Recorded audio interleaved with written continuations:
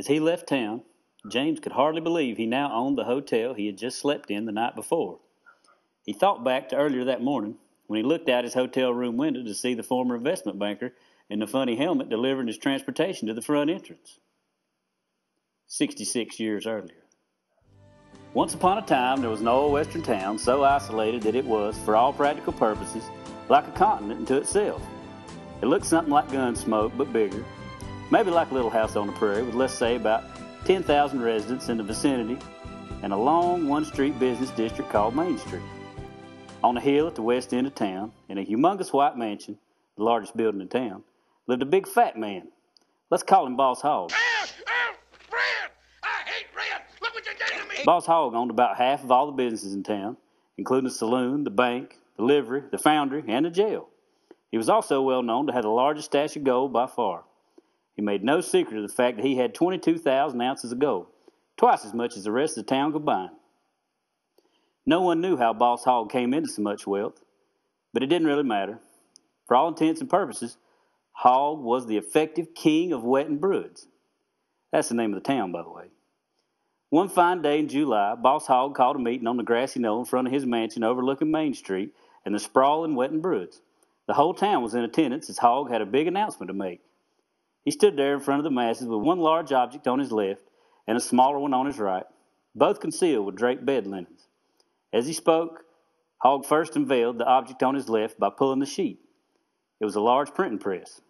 Hogg announced that he had just purchased the finest press in the world, the Green Bin 5000. He went on to explain that he would begin printing new money for the entire town of Wetton Broods. Never again would the town have to worry about a shortage of money every time one of its wealthy residents left for foreign lands with his gold. Boss Hogg himself would provide all the liquid money the town would ever need. The people in the front of the crowd stood up cheering and applauding wildly until their special ed chaperones motioned for them to sit down and put their safety helmets back on. From the back of the crowd, a businessman hollered, "Why would we use your money, Hogg?" "Ah," replied the boss loudly, "I knew someone would ask that question." And as he spoke, he jerked the cover off a 3-foot pile of gold coins to his right. The crowd in front gasped in amazement at the sight of such shininess and started beating their heads with their fists. "My money," proclaimed Hogg, "shall be redeemable in my gold." 18 years later. As the years went by, Boss Hogg's paper money became very popular in Wetton Broods. Everyone wanted more and more of it, and just as he had promised, there was never a shortage. Boss Hogg himself amassed almost unbelievable wealth through the success of his money. And incredibly, he was also able to do less hard work in the process. He tore down his magnificent mansion and built an even bigger one. And he bought up other things as well, like the love and adoration of the people. Boss Hogg was living the good life. Now you can call it jealousy or simply an alert eye, but a few businessmen from the east side of town were not as impressed by Hogg as most of the people were. They made note of a few curiosities and gathered together occasionally to discuss them. For one thing, it seemed that everyone in town, including themselves, who was really productive and refused to be lazy, was cashing in their hog bucks for gold. This trend, to the best of their calculations, had already depleted half of Boss Hogg's gold. They figured Boss Hogg may now own more than half of the town's businesses, but his hoard of gold was probably down to only 11,000 ounces remaining. And this was in a town with maybe 33,000 ounces of gold total. And the other troubling observation was that the entire town, now grown to around 12,000 people, was entirely engrossed in this system of hog bucks. They had literally forgotten that there was ever anything else.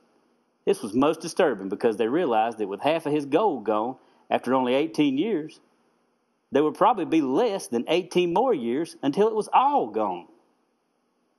9 years later. 27 years after his first meeting, Boss Hogg caught another one.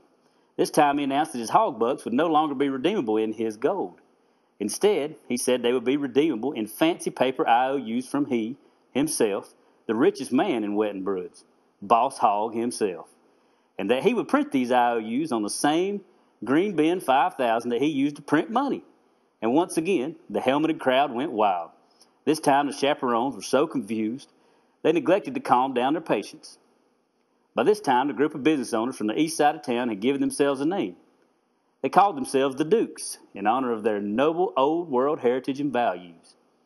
And at this point, especially after Hogg's new announcement, the Dukes were seriously concerned about what would happen to commerce in their town when the rest of Wetton Broods finally realized what they already knew, that Boss Hogg's hog bucks were nothing more than a Ponzi scheme, only valuable as long as the false confidence in their value persisted.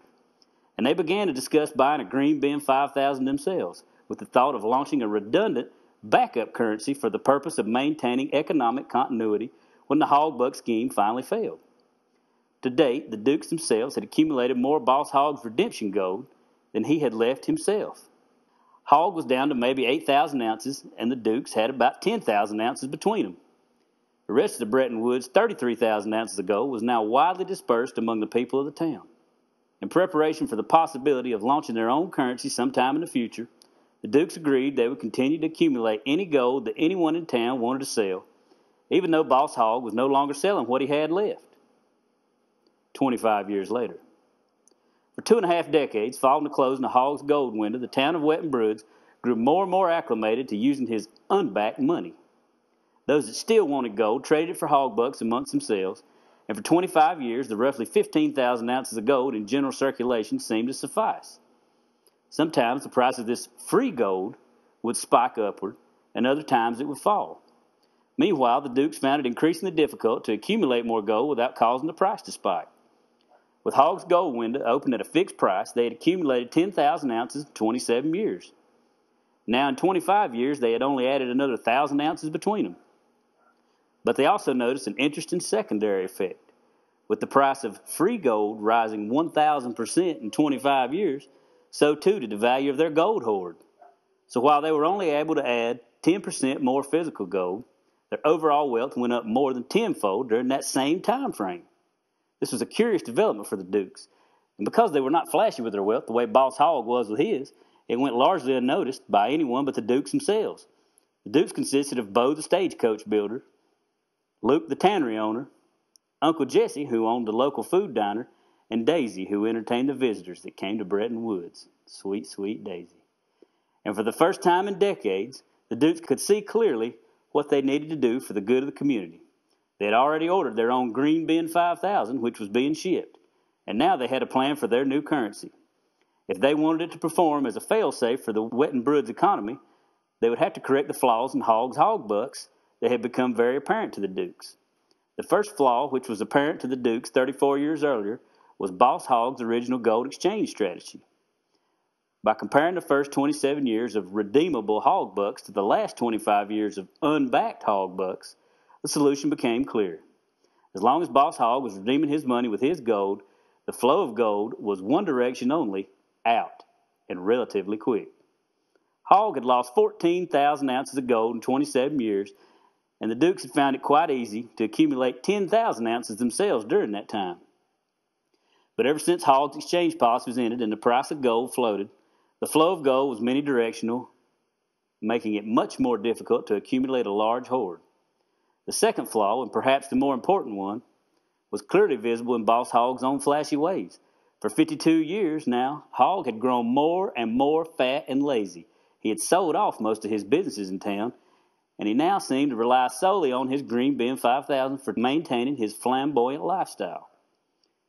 The common people in town hardly noticed, but the Dukes, being business owners themselves, could see that with each increase in his own lifestyle, Boss Hogg was diluting the value held by everyone else in town.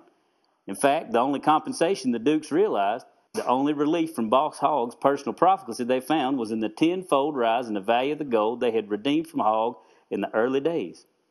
In addition to these two glaring flaws, the Dukes also noticed a couple other subtle changes in Boss Hogg's money management strategy. Ever since he had given up real work in order to focus solely on the maintenance of public confidence in his Ponzi scheme. The first had to do with his fancy paper IOUs. 25 years earlier, Hogg had replaced his gold exchange window with an IOU window. This IOU window had been so successful that Hogg literally gave up all productive work just to keep up with demand for his paper IOUs. Part of the reason for their popularity was that Boss Hogg would date each IOU for some time in the future. And the farther off the date, the more money he would promise as a kicker on the IOU at maturity. So the people of Wetton Broods were literally lining up for these high-paying IOUs. Some of the helmeted ones even laughed at the fact they had ever wanted gold from the same window without any time-related kicker. But the best part for Boss Hogg was that he never had to deliver anything real to these people that held IOUs. The more productive people that were earning plenty of hog bucks would just exchange their mature IOUs for fresh ones with new dates and new kickers. And in this way, they watched their savings grow. This was Hogg's most popular slogan, "Watch your savings grow." For the people that couldn't roll over their IOUs, Hogg would just print them up, some fresh hog bucks, further diluting the wealth of the town. And no one except the Dukes seemed to notice.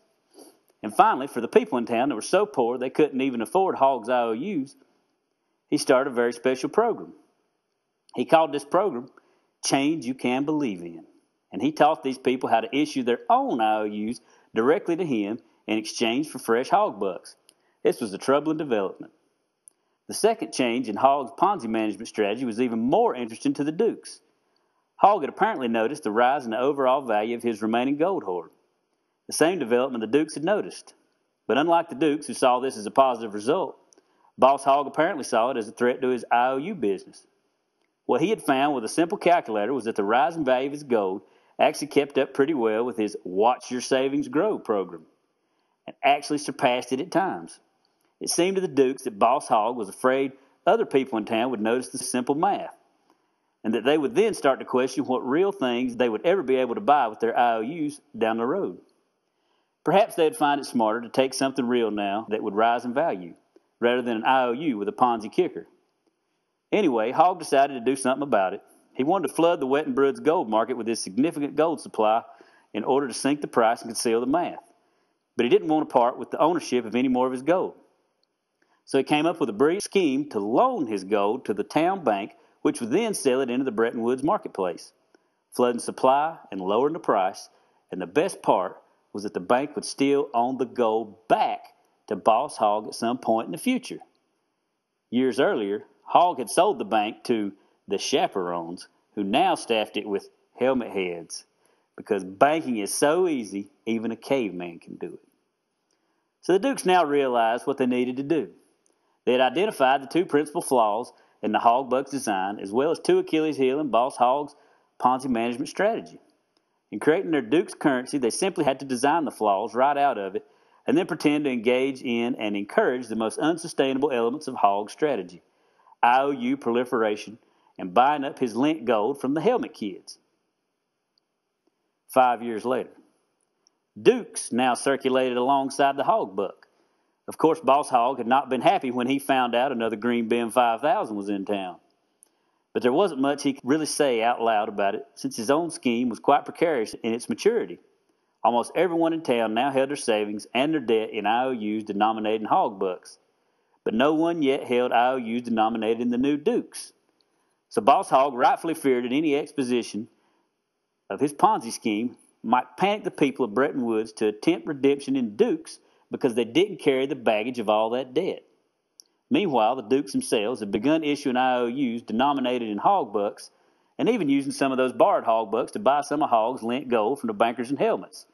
Quite a game, really. Even Boss Hogg himself didn't catch all the nuance in it.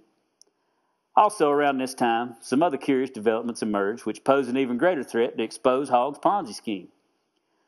The boss had long ago convinced the people of Wetton Broods that he would no longer print hog bucks specifically for his own indiscriminate spending habits. Instead, he explained to the masses, his income now relied solely on his booming IOU business, which brought in a healthy flow of old hog bucks for his spending pleasure. But over the last few years, it seemed that everyone in town was issuing their own IOUs, ever since Boss Hogg taught them all how to do it. And now those townsfolk IOUs were circulating like hot potatoes among the people squashing the demand for Hogg's own IOUs. More and more frequently, he found himself late at night printing up new hog bucks under the cover of darkness and buying his own IOUs from himself just to have some spending cash. Another frightening development for Hogg was that he had lent nearly all of his gold to the bank, and now the price was once again rising. So feeling the heat of these two new threats, Boss Hogg arranged a meeting with his buddies at the bank, and together they hatched a new scheme to bring in a fresh stream of income. Their scheme entailed opening a new side business at the bank. They literally opened a new window on the side of the building with their heads and called it a ride-through window. But this new side business was more like a casino than a bank. What Hogg and his challenged friends were selling were bets on whose IOUs in town would fail the confidence test first. Of course, he had to take bets against his own IOUs, but because he would be printing the winnings himself, this didn't concern him much. Also, he gave 3 of the slowest bankers the job of rating everyone's IOUs in town to assist in setting the odds for the casino. They were instructed to rate everyone against Boss Hogg's own IOUs, which would always carry the highest rating. 7 years later. Now, there's something I forgot to tell you about the Dukes. Years earlier, when they first introduced their new currency, they too held a meeting for everyone on the east end of town. And at that meeting, Bo gave a speech in which he laid out for the townsfolk just how the Dukes' currency would be different than the hog buck. Here's a bit of that speech. What is money? Economists know that money is defined by the functions it performs as a means of exchange, a unit of account, and a store of value. But, just as importantly, money is also defined by the community for whom it performs these functions. Because it is an economic instrument for each of its users, it is also a political and cultural bond between them. Consider this simple fact. We engage in an exchange of goods and services every day by using money as the means of exchange, and we offer our labor in exchange for money, which in itself has no value. We only do this because we believe that we will, in turn, be able to exchange that money for more goods or services. This fact tells us much about the confidence that we place in money itself, and it tells us much more about the confidence that we place in each other. Hence, money is, in essence, a social contract. The Duke, much more than the hog buck, represents the mutual confidence at the heart of our community. It is different from the hog buck in that it will never be linked to gold, thereby suppressing the value of your gold savings on the free market. But it also will never be linked to the benefit or enrichment of any single member of our community above another.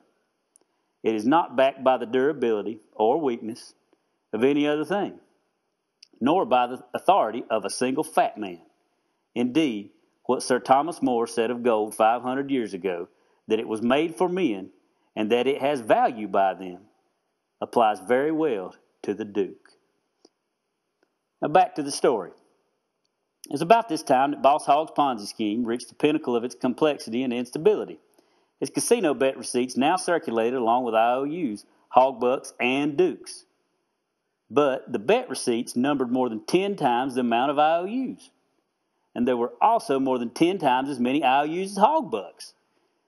Doing the simple math, that's 100 times as many bets as hog bucks. So what began decades earlier as a simple Ponzi scheme had morphed into a very large upside-down pyramid scheme, bouncing ever so precariously on its point. It wouldn't take much to trigger collapse, and in fact it didn't.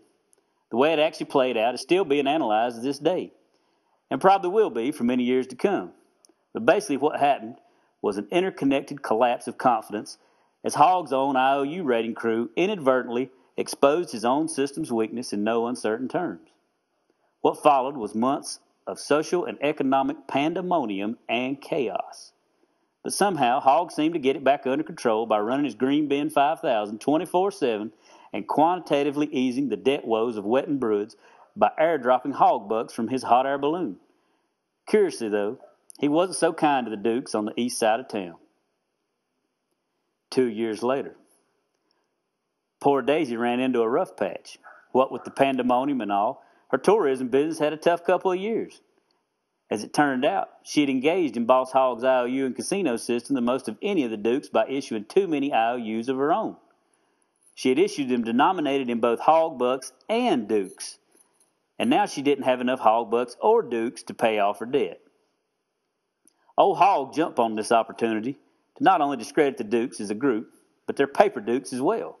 But unlike Hogg and his helmet heads, the Dukes had vowed not to print their Dukes for the benefit of individuals. This seemed to amplify Daisy's problems, especially when Boss Hogg publicly mocked the Dukes for their short-sighted policy of no bailout printing.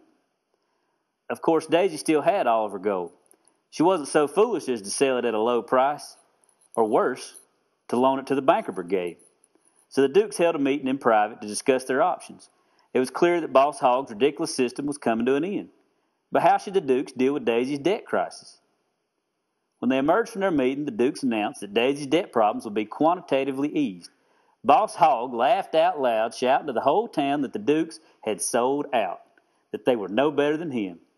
But after the announcement, the Dukes just went back inside quietly, confident in the knowledge that it would all soon be over. Sometime later, James, the first tourist to visit Wetton Broods in 2 years, on a tip from his lovely hostess, Daisy, whom he had paid with gold for a night of excellent hospitality, also paid for his hotel room with gold, receiving the kicker of the deed for the entire hotel itself. Included in this kicker was the hotel's seemingly insurmountable debt owed to Boss Hogg, which was the reason James got it. And as such, the gold paid at the front desk flowed directly back to Boss Hogg himself, extinguishing the debt. And for the first time in weeks, Hogg and his band of merry but hungry ex-bankers ate very well at Uncle Jesse's diner. Oh, and after paying for the feast with gold, Boss Hogg happily took his change in Dukes. The end.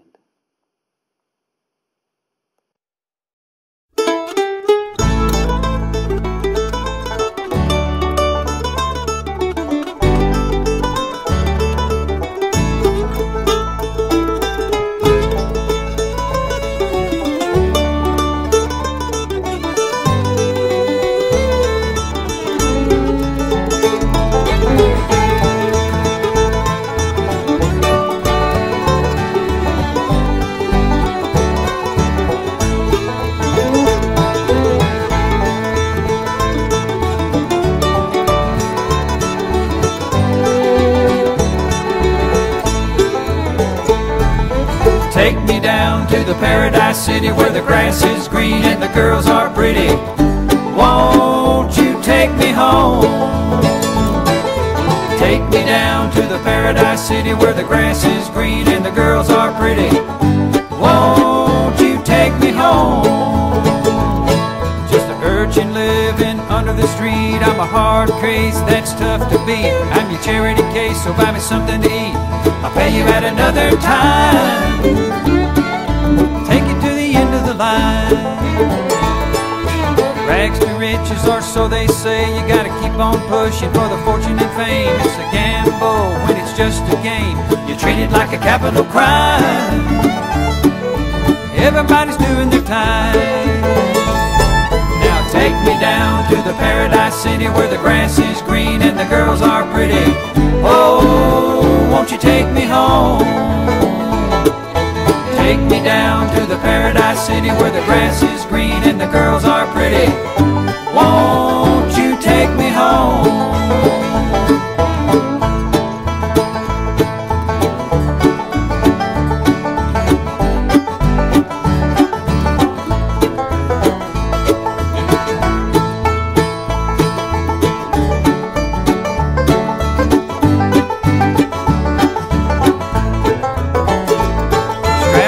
Chair of the city's gas chamber. Why I'm here I can't quite remember. The Surgeon General says it's hazardous to breathe. I have another cigarette but I can't see.